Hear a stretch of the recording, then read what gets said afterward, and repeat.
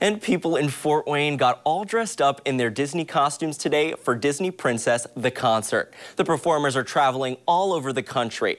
Today, they stopped in Fort Wayne for a 2 p.m. show. The actors performed popular songs from Disney Princess movies and told behind-the-scenes stories on of their time on Broadway. Annalise Vanderpool played several princesses in the concert, and she says their goal is to bring magic and wonder to each city.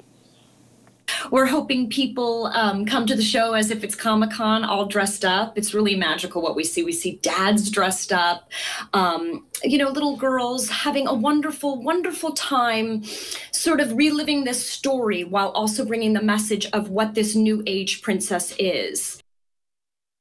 Not the only princess at the Embassy Theater. Little girls also came in their twirliest princess dresses today.